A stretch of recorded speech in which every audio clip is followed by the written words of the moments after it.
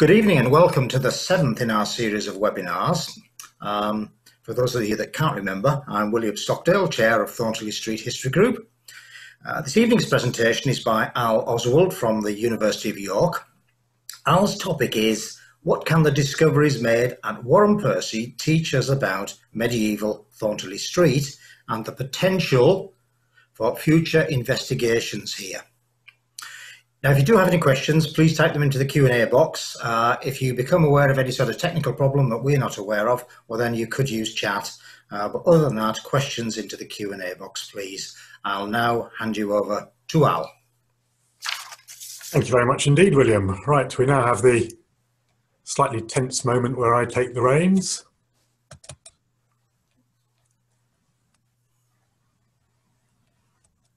I hope that is now working.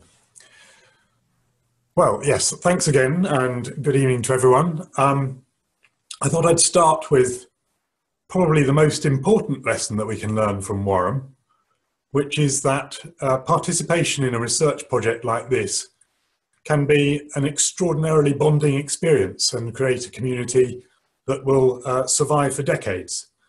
So good luck to you in that. I noticed that William has already married one of his fellow members of the group, so you've got off to a roaring start there. That's great. But much more seriously, excuse me, Stuart Rathmell, who I think spoke to you a few weeks ago, made the point that research has to continue, particularly with deserted medieval villages, because in a sense they've been deserted once. And Stuart rather elegantly made the observation that the moment research stops, that we've effectively deserted that site again, and rather more unfairly than the first time round. So I think you're very wise to be looking to future plans for investigating the village, and I'm sure that is the right thing to do. So what can we learn from the experience at Wharram? Well, before that, I thought I ought to say a little bit about my background for those of you who haven't encountered me before. So until a decade ago, I was in charge of English Heritage's, then, which is now Historic England's, landscape investigation team for the north of England. And I worked on that with Stuart Ainsworth, on the left here, who will be familiar to many of you from Time Team. And I would say that critics of Historic England, English Heritage as then was, were apt to caption this photograph, English Heritage experts fail to find castle. But there is actually a very serious point here, which is that when we're trying to understand the details of something, we also have to step back and look at the bigger picture in order to put that detail into some kind of context. So that's very much my specialism, is standing back and trying to take a big picture overview. But in doing so, you necessarily have to scrutinize all the minor details to get to that big picture.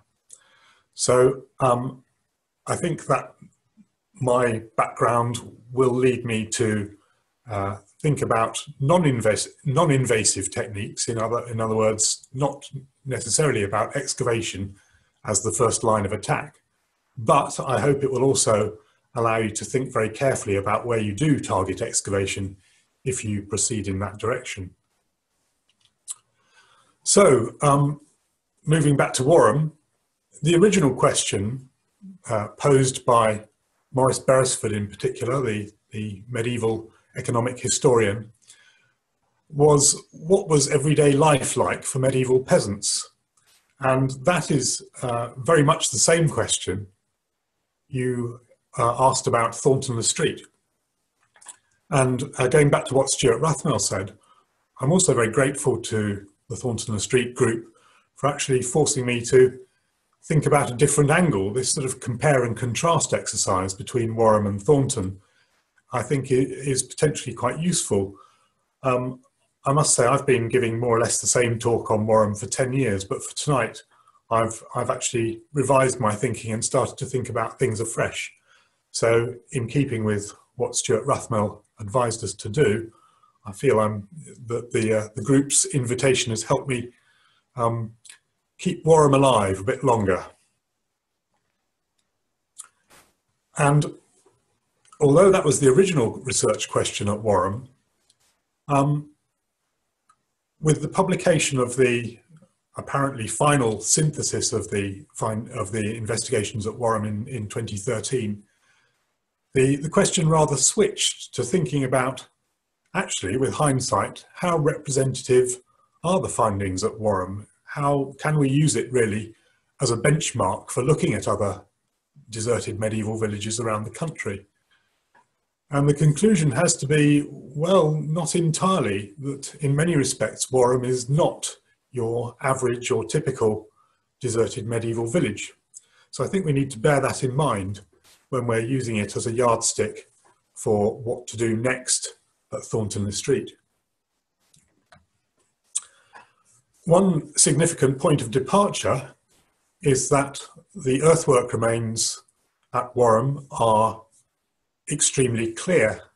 And for those of you who haven't been there, that's usually about 40% of the audience at these talks, I find.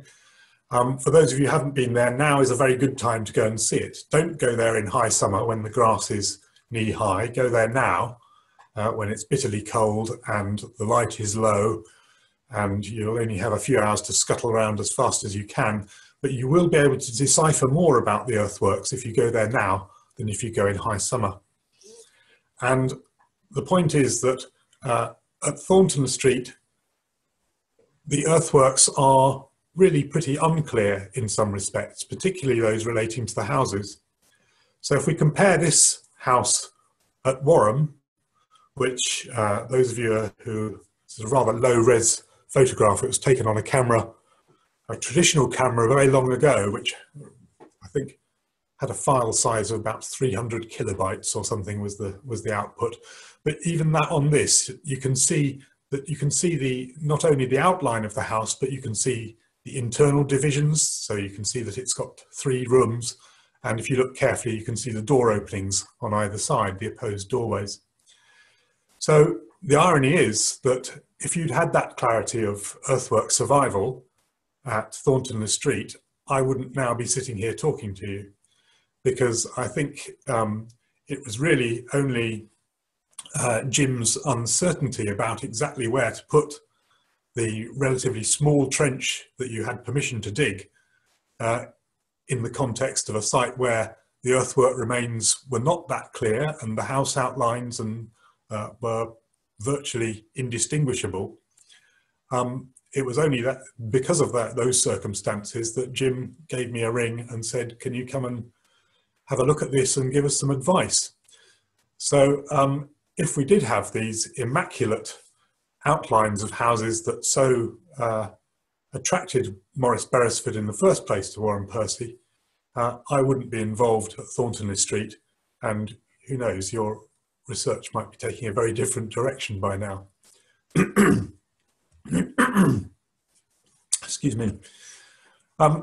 So because of the clarity of that earthwork survival, it has attracted earlier surveys, and this was the earliest survey of all by Lieutenant Wrottesley in 1853. And I must say he didn't do badly at all. You've been fairly well served by the Ordnance Survey in that respect. So you've got a pretty decent record of the earthworks there, including 1 or 2 that are not so clear now on the surface. But that was a lieutenant. If you employ a captain, you get a much better quality of mapping, evidently. Actually, that's a bit unfair. I'm saying that tongue in cheek. But Captain Bailey clearly had a pretty serious personal interest in understanding archaeological earthworks.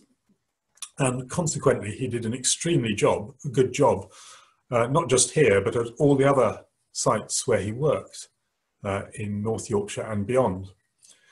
And in fact, he went on to become the head of boundaries within the Ordnance Survey, which is a really powerful position in the Ordnance Survey hierarchy.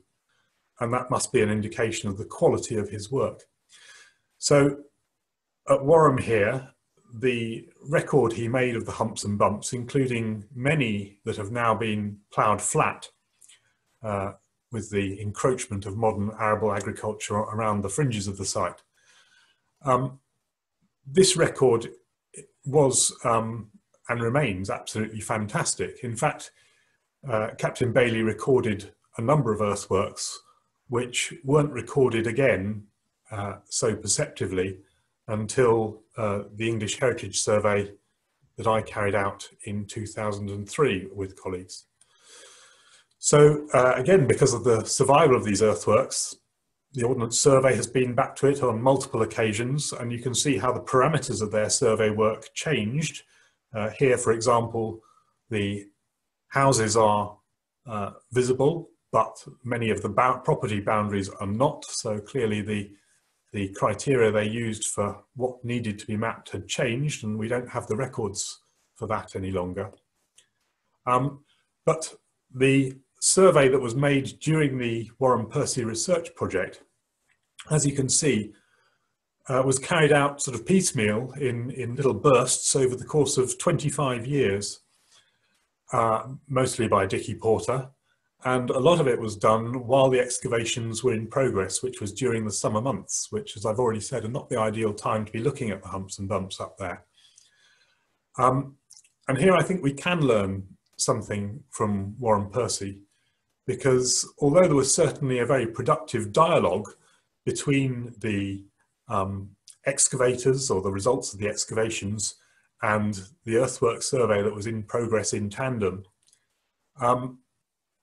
and that dialogue has much to be said for it, I think it also has drawbacks in that questions which could have been answered quite straightforwardly through earthwork survey in the early stages were not addressed until quite late on, and also questions which couldn't have been answered through earthwork survey and really necessitated thorough and detailed excavation remain to be addressed even today. So I don't think we've necessarily reached the end of the line with research at Wharram Percy, but that remains to be seen. Another lesson we can learn about the earthwork survey, I think, is that there's a temptation to think that it's all about the accuracy of the survey and the quality of the technology available to us. And we are extremely lucky in having this quality of data. So I'm sure most of you will by now know what LiDAR is, but it is essentially a scan of the ground surface taken from either a drone or a light aircraft. A light aircraft in this case. This has been gathered by the Environment Agency for flood modelling purposes. But we can use an algorithm if we want to strip off the trees and buildings and just examine the earthworks in isolation, naked, as it were. And with this level of technology at our disposal, I think it's very tempting to think, well, you know, why do we need to do traditional earthwork survey? It's really a thing of the past. And in a sense, I'd have to agree with that. It is a sort of anachronism. And yet, I think the point is that there is a temptation to think that because we have an accurate survey, we've done everything that can be done. And I don't think that's the case. So this survey, which I carried out nearly 20 years ago now, in many respects is no different from the one carried out by the Ordnance Survey in 1853, or indeed the much more detailed survey carried out by Dickie Porter and friends during the course of the Wharram research project. But the significant difference is that we approached it in a very different way. So we were actually looking for evidence for stratigraphic relationships, for change through time from the outset. And that was really something that, even though the excavations at Wharram Percy made it clear quite quickly that there was a very deeply layered landscape here, with features from the Iron Age onwards. That never really translated into the approach that was taken to the survey, looking for evidence for change through time and evidence for stratigraphic relationships. And also I think that looking for change in the plan form, so not just the stratigraphic relationships, but actually looking at the plan and trying to dissect it in much the same way that a town planner would today, looking for different blocks, different characters of settlement within this area. That is another change that had grown on us in between the completion of the earthworks survey in the course of the Wharram research project and my own involvement. And I would say, people often say, well, obviously you had much higher technology, didn't you? And that's true to a degree, although we didn't have LiDAR at the time. But it's not about the technology, and that's the message I want to get across. It's more about your mindset. It's more about what you're trying to do with the survey, whether you're just trying to record objectively what's on the surface, or whether you're approaching it as an interrogation of the earthworks to try and get at information and wring out as much information as you can through survey techniques. So the other thing I think that has changed is that whereas the Wharram Research Project was, to begin with at least, very focused on the medieval occupation there, we can learn from that and understand that actually the landscape evolves through time. And I think you've taken very much the right course of action in starting to look from the word go about how the Roman road, for instance, influenced the development of the medieval village. Looking for that dynamic through time, I think will stand you in very good stead. In fact, I think we've already seen that, because this is the plan, or an extract from the plan that I made. The north row of the village seems to be a relatively late introduction into the overall plan of the village at Wharram. And it seems to have been laid out, the crofts and tofts here, such as they are, they're not super clear, but they are there nonetheless. But the tofts and crofts here have been laid out over the remains of an earlier field pattern. And that, I think, is exactly what we saw in the area that we surveyed as a group on the north side of Thornton le Street. When was it? 2 years ago now, where in fact it looked as though those properties had been laid out over fields and then gone back to pastoral fields after the desertion of the village. So we are already starting to see that dynamic emerging, even through the relatively small area of the land that we've surveyed already at Thornton le Street. So I think there's more potential for looking at the wider area. I think it would be a mistake, I would say this, wouldn't I? But I think it would be a mistake to stop with the earthwork at the point with the earthwork survey at the point we've left it so far. We've done an excellent job so far, I think, but we still don't have that overview as far as we can. There are lots more earthworks surviving there, which might, I think, inform our views of the bit we've already done and change our views of the bit we've already done. And I think it'd be a good idea to get all that preliminary earthwork survey out of the way and milk it as far as we can before you think about moving on to further excavation. Now, this is, again, another point that it was only when William suggested a topic of comparing Wharram and Thornton le Street that I started to make a number of links between the two sites. And one of them is about the link with the Roman road. So Thornton le Street obviously appears to have sprung up around a key point on a Roman road. At Wharram, that wasn't at all clear at the start of the project, and it was only really with the involvement of two of my colleagues in English Heritage, Paul Everson and Dave Stocker,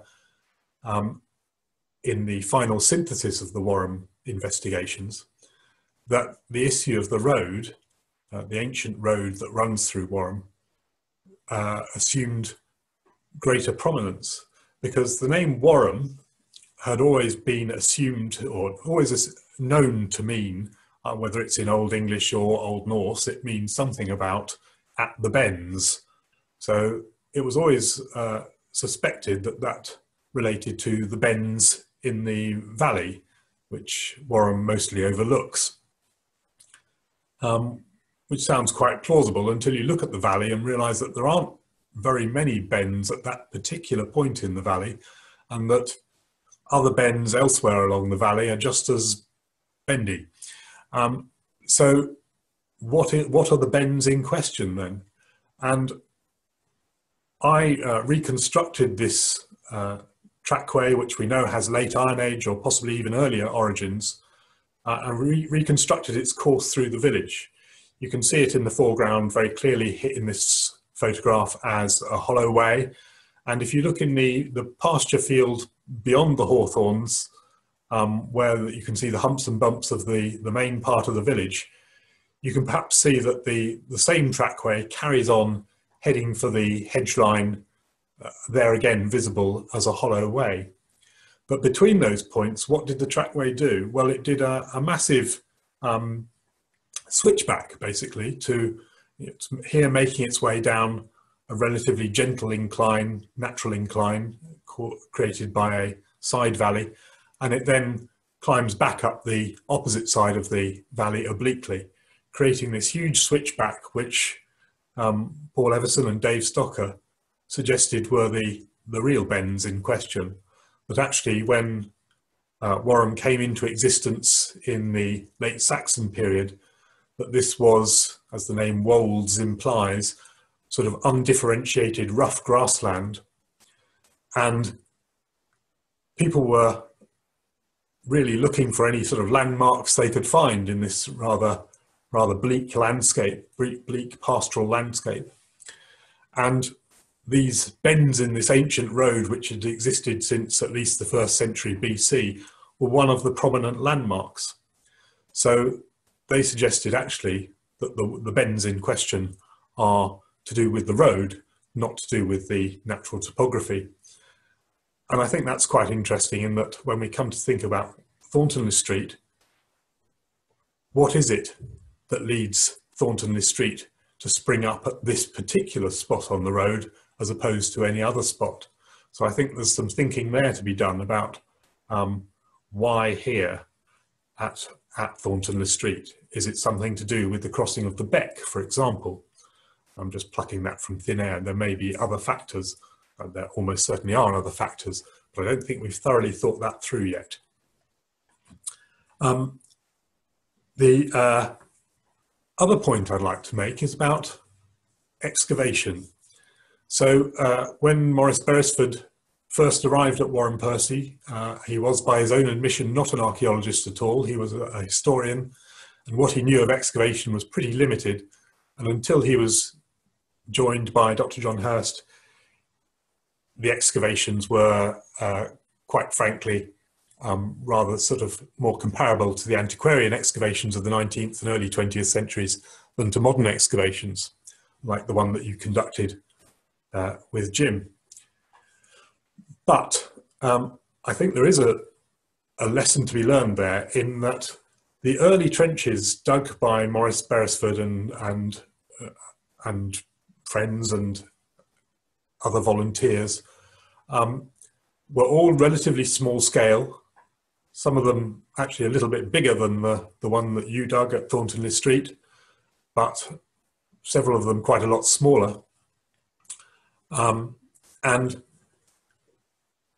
in a way, these didn't sort out issues as Maurice Beresford had hoped. In fact, it made things rather more complicated.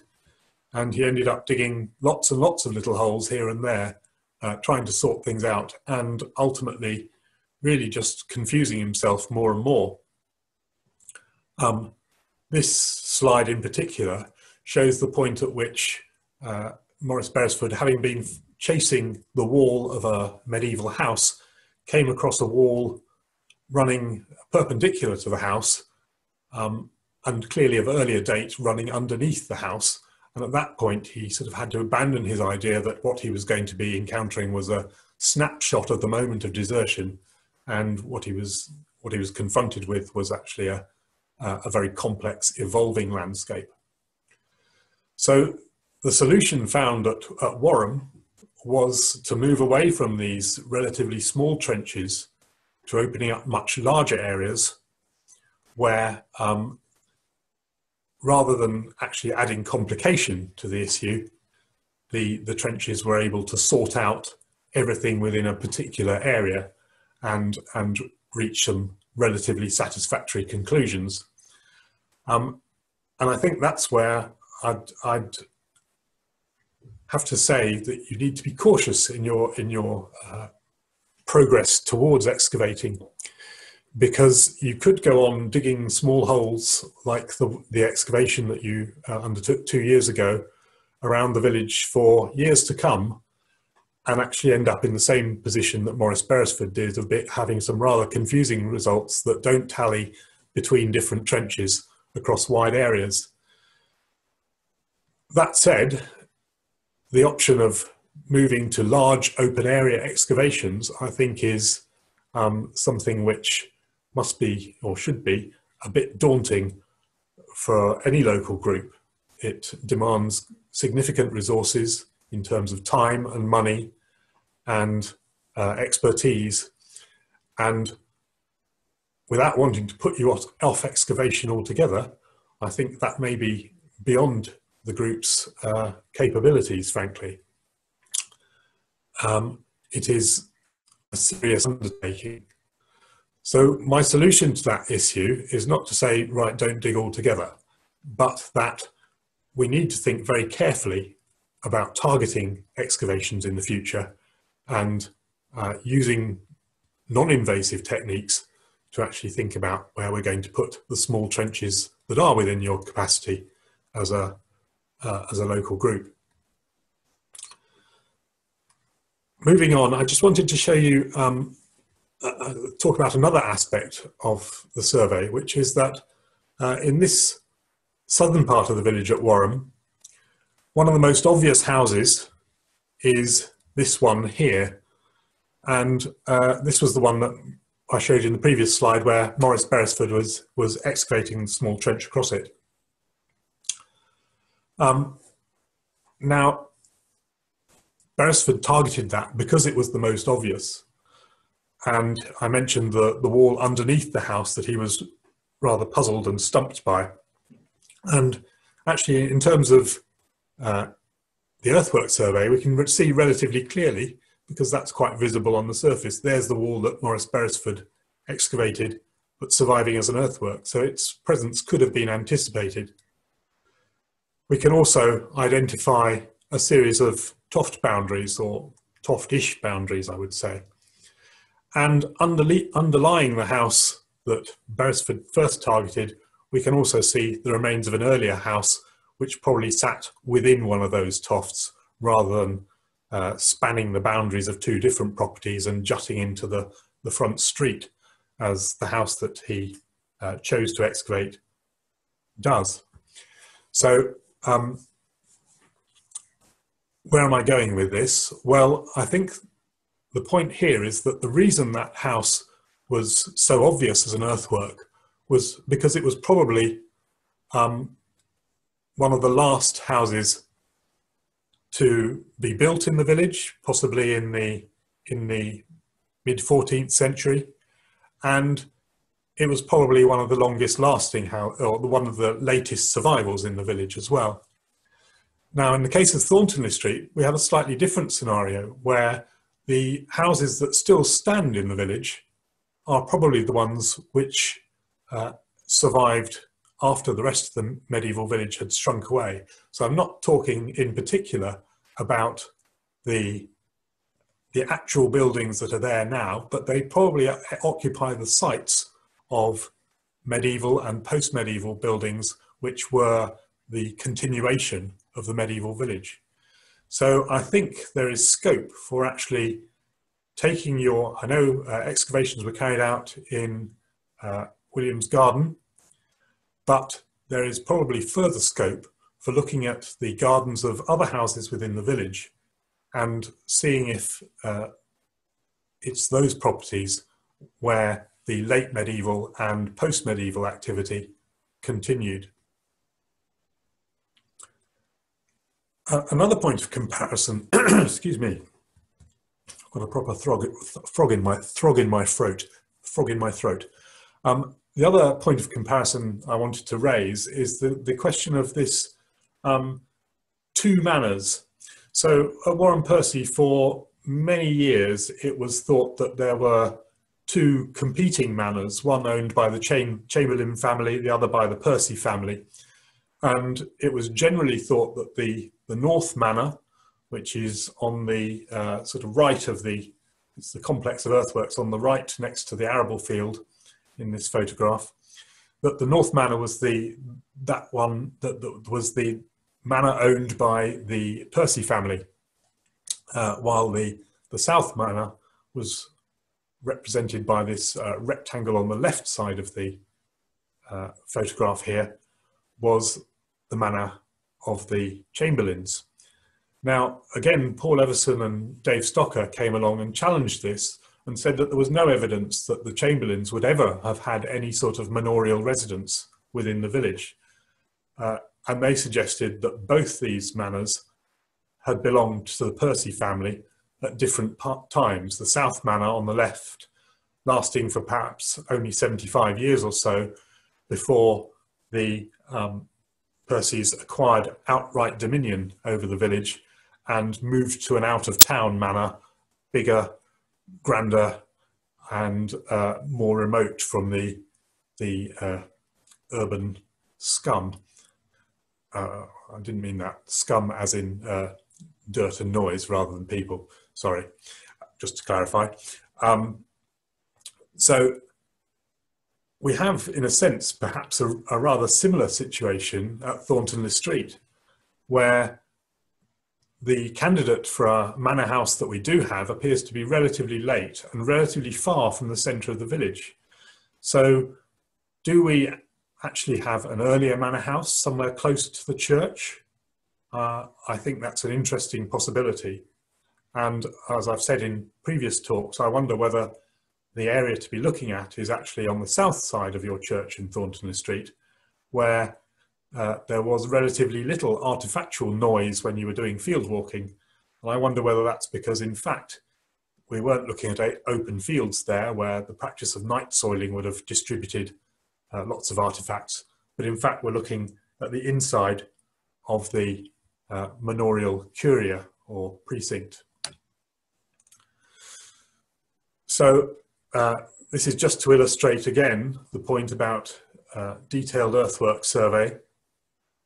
This was surveyed at very large scale during the course of the Wharram Research Project, and those of you who remember 1976 as well as I do will remember that it was a very hot summer. So presumably the grass was, although perhaps quite long, might have been relatively brittle, and they might have been able to see the earthworks a little better, but it still wasn't the ideal time to be doing earthwork survey. Nevertheless, John Hurst and Jean Le Paterel did a very creditable job trying to make sense of those earthworks, I think, and I would never knock someone who's really been ambitious about trying to make something of earthwork evidence in the way that they did.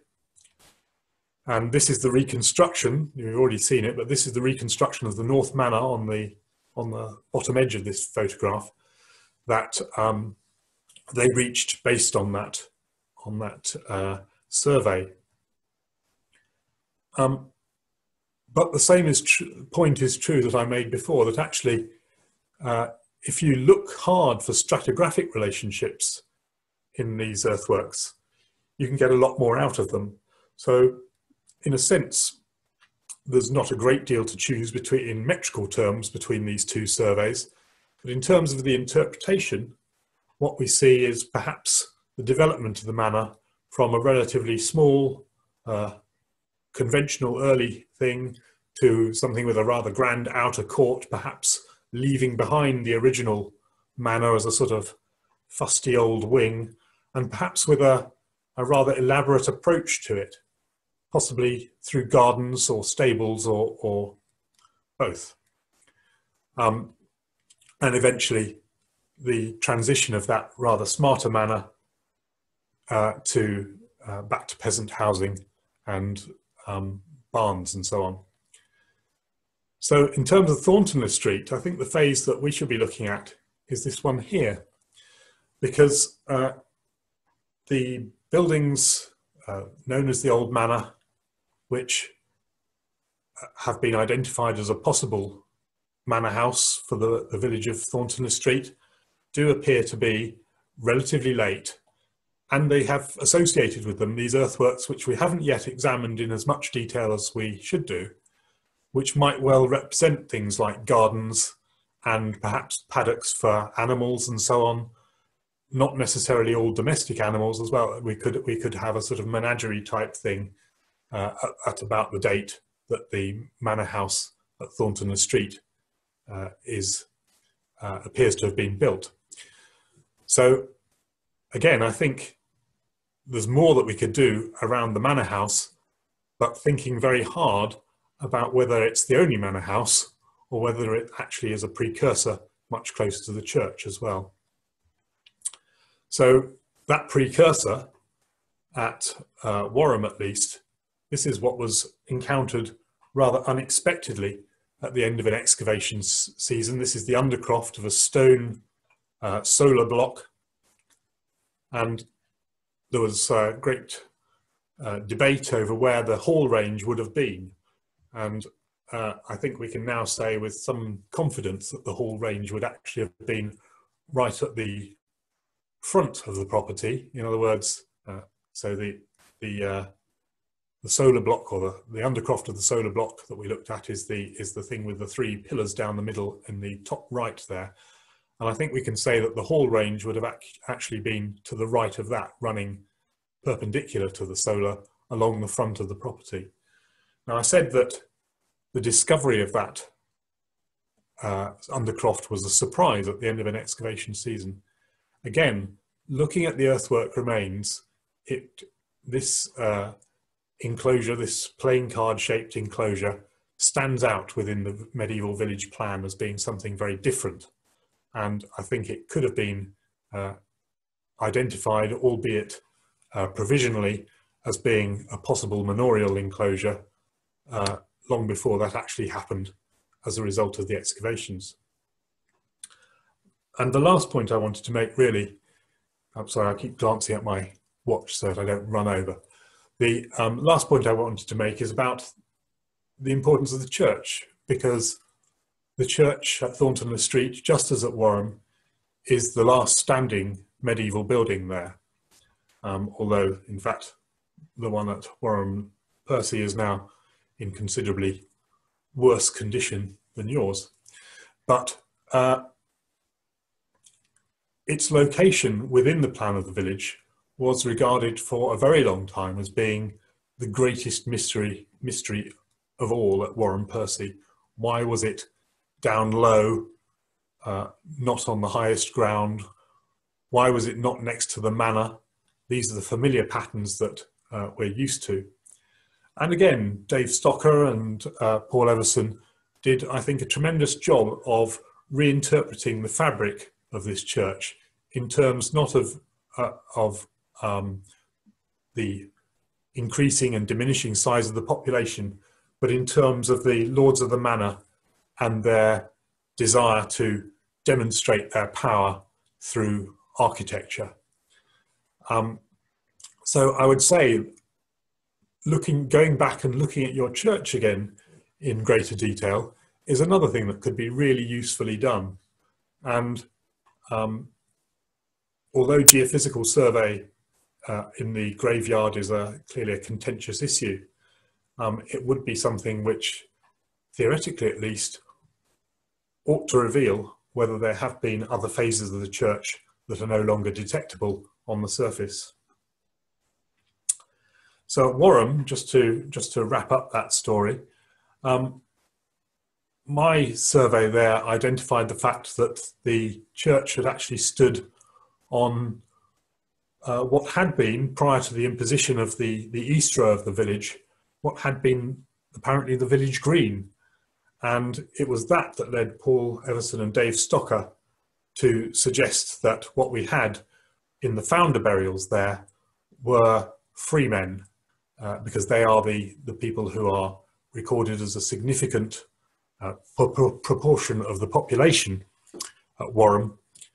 And Paul Everson and Dave Stocker suggested that actually it was these three important freemen who were all of Scandinavian origin, as you can tell from their names, who were responsible for founding the church. And they suggested that actually the church was relatively close to the area where those sokemen, those freemen, free peasants, lived. I'm just going to skip on ahead a little in order to finish on time. Both at Wharram and at Thornton le Street, to my mind, the biggest question mark that you still have to address is the issue of what was going on in the early medieval period. In other words, pre-Norman conquest. I think that you could expend a lot of time and energy excavating the earthwork remains and perhaps around the church, looking at the later medieval stuff, and really be just dotting the I's and crossing the T's of what is known about medieval life in general throughout this part of the country. But the early medieval period still remains a complete unknown, really. And it was the geophysical survey at Wharram Percy that tended to suggest that actually there were early medieval remains, possibly in the Middle Saxon period, which shed light on the origins of the village. Again, two competing theories over exactly what that is, and those questions remain to be answered through excavation at Wharram Percy, just as they do at Thornton le Street. But I would say that would be the area where I would concentrate on researching the origins of your own village.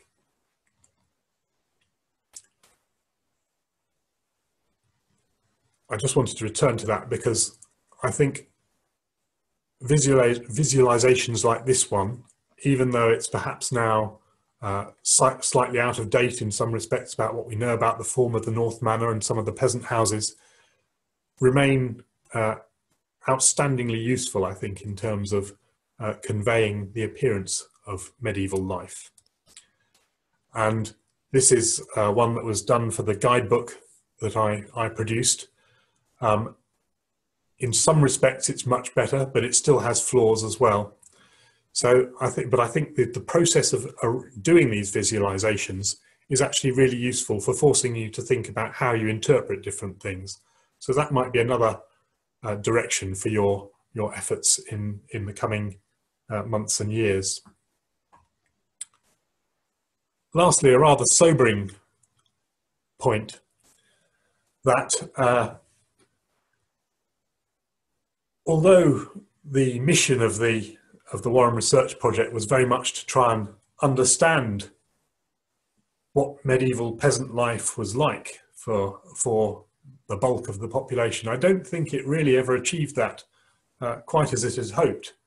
And in the end, reconstruction drawings like this one rely very heavily on documentary evidence. And that gives us perhaps the best flavour of what medieval life was like for peasants, even after nearly 40 years of excavation and research. So you are very much at the beginning of a journey, and there are diverse routes you could take to explore its past. And I suspect actually that Wharram Percy does not give you anything in some respects that you couldn't work out for yourselves. I think we tend to absorb the information from excavations, long-running projects like Wharram Percy, without really being conscious of it. And probably we are all now in a much better position without realizing it because of projects like Wharram Percy. The things that you would probably assume as standard practice were innovations for the Wharram Research Project. But now your horizons are actually rather different. So on that point, I've done my 3/4 of an hour as instructed, and I hand back to Pam and say thank you very much indeed for listening. Thank you. Thank you very much, Al. How representative do you think the findings at Wharram Percy are? Well, as I said at the beginning, I think it's a mixed bag, because actually in terms of the survival of the earthworks, the quantity and quality of the artifacts that were recovered, the volumes of faunal remains and human bones and so on, actually Wharram Percy does remain exceptional. So Wharram was singled out because it was partly because it was a beautiful place to go and work, I think, partly because the quality of the earthwork remains gave them a sort of way in to understanding what they might expect to excavate. But with hindsight, actually, Wharram isn't that typical. The quality of the remains that you have at Thornton le Street, and both on the surface and below ground, in terms of the houses or the suggestions of the house that you discovered, which were not clear cut by any means. I think you would admit you had a yard at the back and a yard at the front, but really no clear signs of a floor level or of structural elements around the edge. That's much more typical, actually, of medieval peasant buildings than anything at Wharram. So it's a bit of a mixed bag. There are things that are quite representative and things that are really exceptional even now. So hindsight's a wonderful thing, but actually Wharram Percy was not necessarily the most representative site to pick in the first place. Thornton le Street, on the other hand, might well be.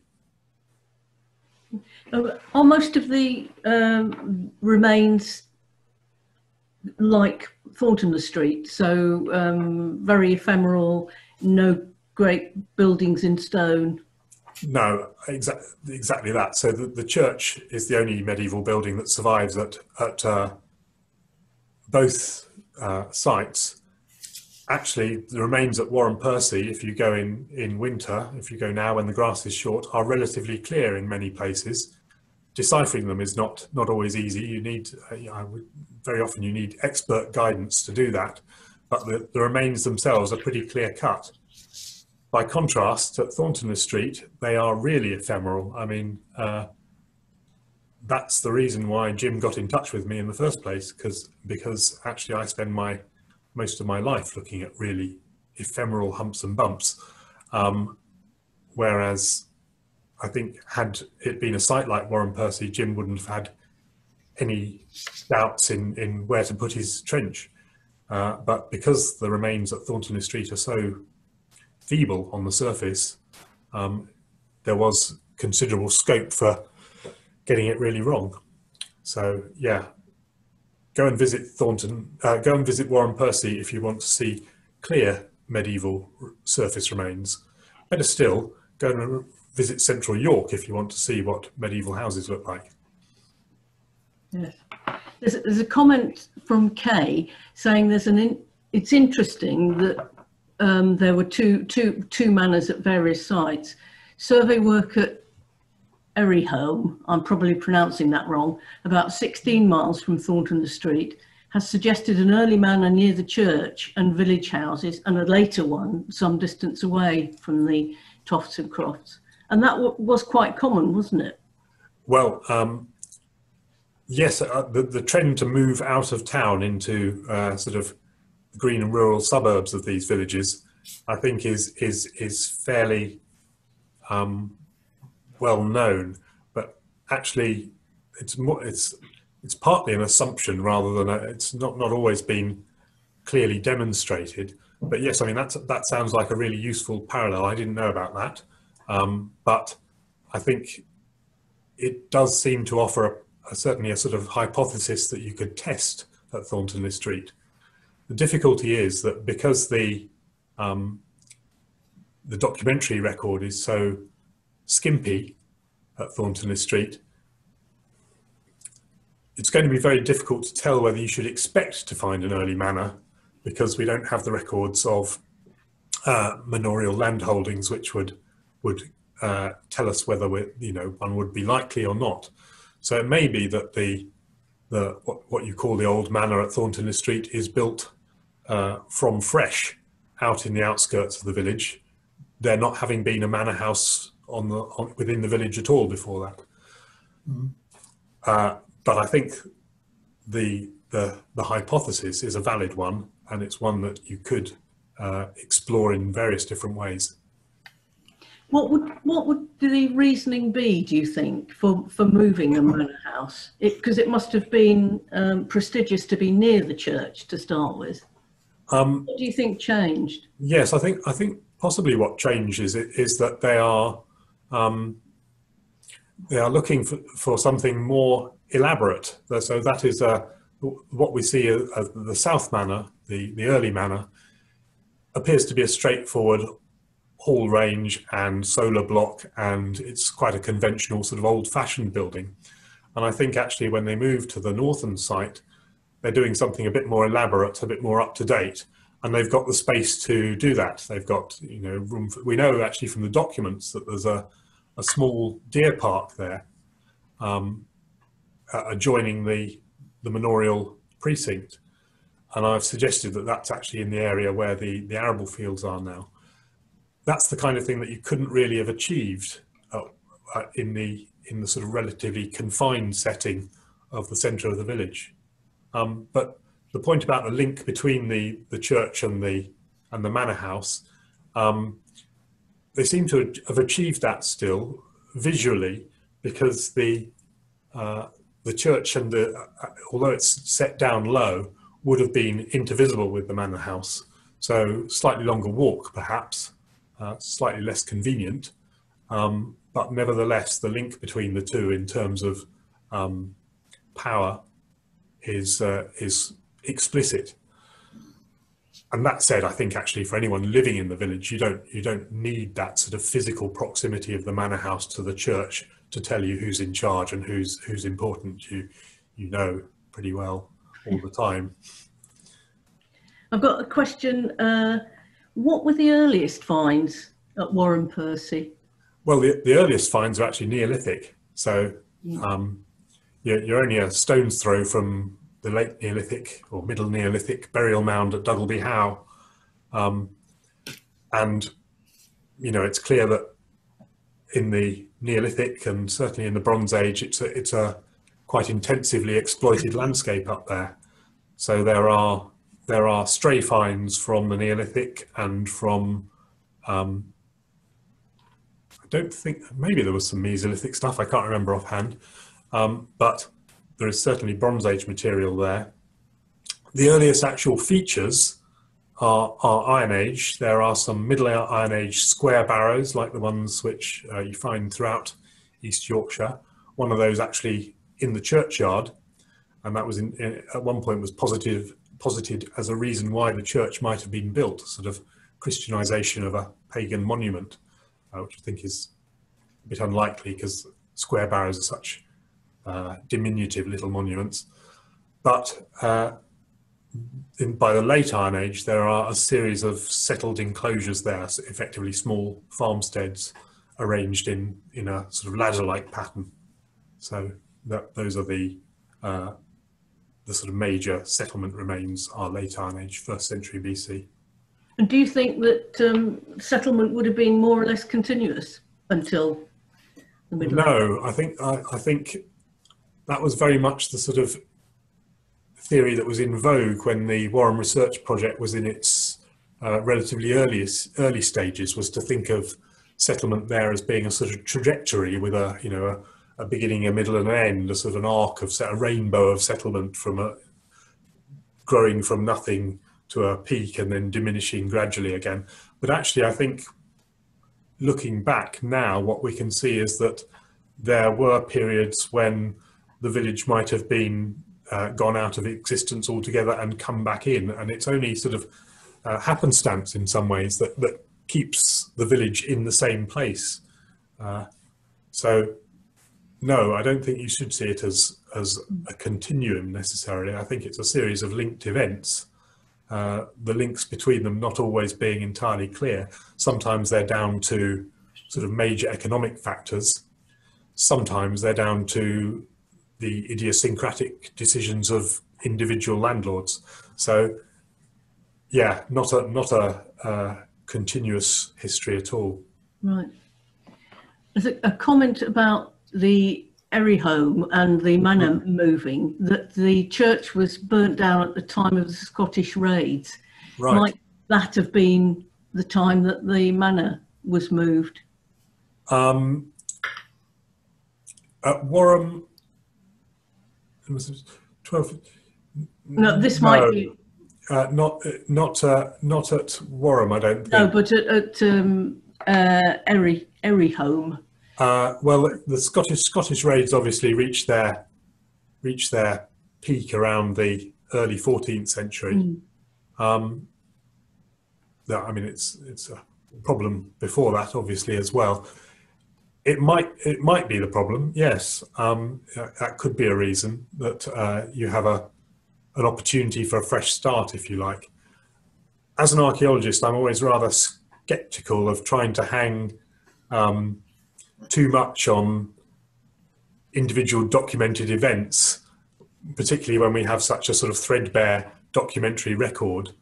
I feel like it's kind of historical supermarket shopping, where you kind of, that date suits me, that event suits me, I'll put that in the basket and keep that. Actually, in a sense, I think you have to let the excavated evidence speak for itself. I'm not saying it's definitely not related to the historical events. Far from it. I mean, we must use the historical evidence as well. But I think it's perhaps too easy sometimes to say, oh, look, we've got this in the documentary record. Let's attribute everything to what we know through the documents. Actually, it's good to let the archaeological evidence stand on its own 2 feet a bit.